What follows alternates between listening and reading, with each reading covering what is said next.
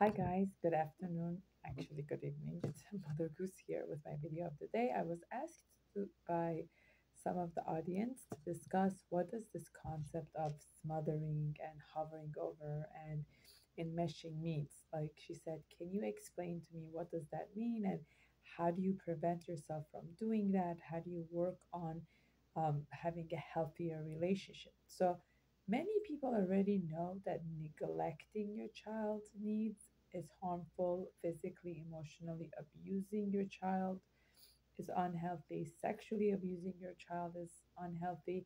But we barely get people talking about the damage of excessive helicoptering and smothering and kind of like taking over the children and what does that do to the child.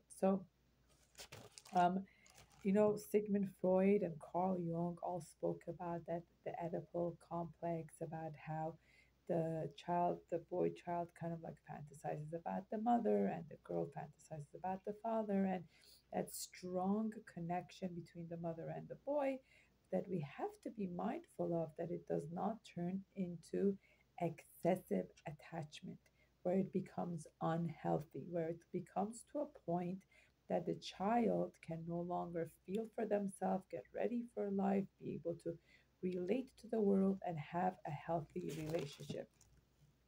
One of the biggest damage is when you do this excessive helicopter parenting that you keep preventing your child from growing and developing the skills they need to get along in life. The best example is when a child has a lazy eye that's not moving, right? They don't close the lazy eye. What do they close? They close the good eye to motivate the lazy eye to start working and being able to catch up and get better. And that's exactly the same way. We do not want our children to be limited. We want to empower them so they become a young adult and they become independent in their adult life. So when a mother has nothing else to feel happy about besides the child becomes their everything. So when parents say, my children are everything, or the mother says, my child is my everything, it's everything I ever wanted, it's the best thing I ever looked for. So that child grows up feeling like the center of attention. This is excessive amount of it and never takes accountability or ownership for when they do things wrong because the mom was always there to make up for it. So they'll have a hard time thriving and taking risks and being able to assert themselves. So, and they'll have challenges at work because they never really felt when things didn't go wrong, you know. And if they ever got a bad grade at school, the mother would go argue with the teacher, ask them to retake it. They never let the child to own up to it, to assert themselves, to take ownership, taking responsibility away from them, not learning healthy coping skills, and also, help making the child continue to be a child. An adult that's childlike will never make it in life. So even with compassion, it needs to be within moderation because adults are not infant, children are not infants, toddlers are not infant. So when we're able to get into that mindset that I want to be the bridge kind of mother, right? I don't want to neglect my child. I don't want to helicopter over my child. I want to be that healthy bridge where it helps my child to go from infancy to childhood, not to grab onto them. Don't do things like do not do things for your kids, things that they could do themselves. I know that it will take longer. I know that it's messier. I know that it's more annoying, but we want to help them become the most authentic and empowered sense of self that they can be. So I know, like, even in my own life, that like sometimes it's like they make the kitchen upside down, but I always tell my spouse, I want them to do and learn to do things that they can do themselves because they will feel good about it. They will feel excited about it. Obviously, it's much faster, quicker, and less headache for me to do it myself. But what am I teaching them? What am I teaching them? I'm taking that away from them. So instead, let them let them use the stove, let them learn how to do this, let them to do that. I encourage that because I always tell them, then they always make fun of me. I know you want me to raise me to be an adult and not a child. Make fun of it. I don't care, but that is the reality. Um, or parents that keep saying, "Oh, I care so much about you. Let me do this for you. Let me put on your shoes. Let me tie your shoes. Let me put on your shirt." No, what are you teaching them? You're making them enabled, and you're making them dependent on you. And this child will have a much harder time in the real world, in the social setting that they need to be in. So the more autonomy they have, the more they're able to get along and work on these things. Do not overprotect your children. Part of life is being able to experience, to walk, to ride the bike, to try the skateboard. And even if they try and like once or twice and they fall and they get back and they try again, this is how children learn to walk. This is how. And this interesting story I heard is that there was this mother in this village that really loved the baby she got after like 5, 10 years of never having children, and she held the baby, never letting the baby walk.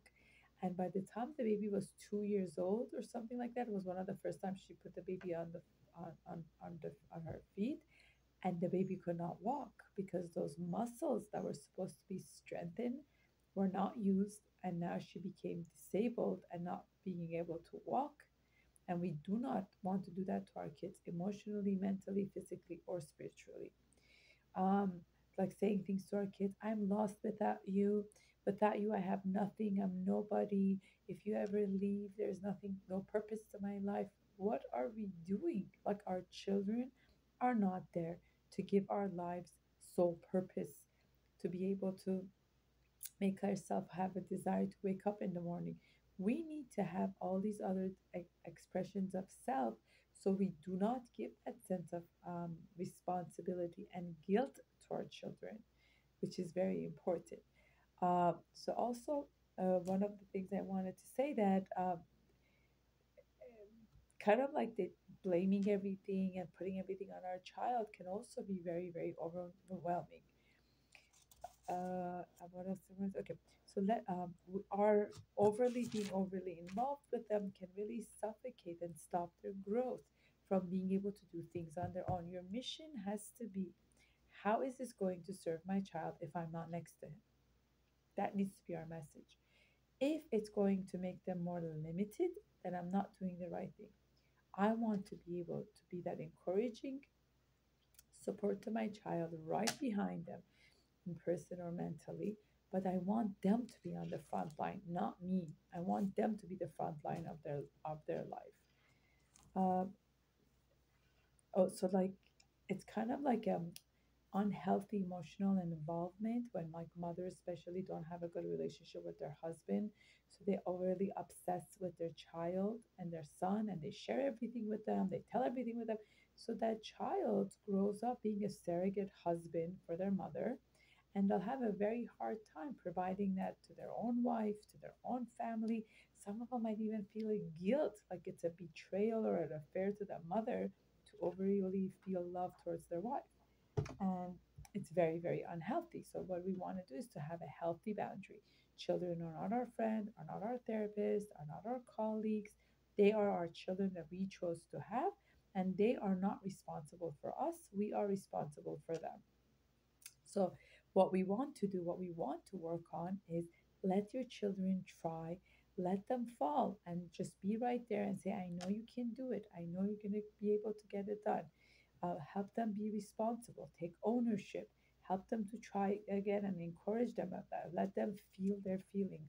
Allow the child to be, when you go take your kids to the store to buy something, instead of answering for them, let your child ask ice cream, going to getting whatever. Let your children ask for it. Let your children talk to the cashier, stand right next to them, work with them, coach them, but let them be the one that asserts themselves and asks for them. Uh, also, we want our kids to be able to make mistakes and be able to learn from the mistakes. So it will help them also in the real world. Uh, and you want to be able to Focus on you for you and let your child be your child and be in peace within yourself and know that there is more to you than just a mother so that you can let your child thrive.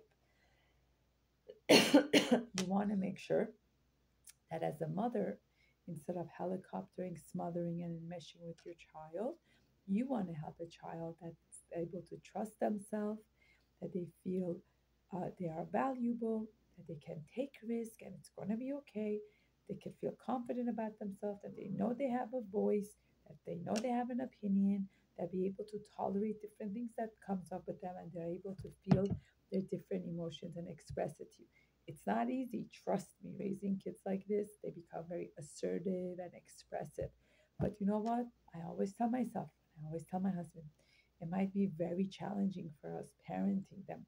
But God willing, with God's help, once they're adults and 18 and above, we know that they can stand up for themselves.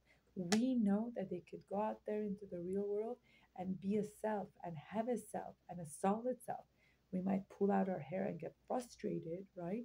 And then those parents who had an easy childhood with their children, guess what? Their children never mature into an adulthood. They'll keep coming back to benefit and get help from their parents. So that's my message about what the smothering, enmeshment, and helicopter parenting means. I hope you found it helpful. Make sure to comment below, share the video, like, and subscribe.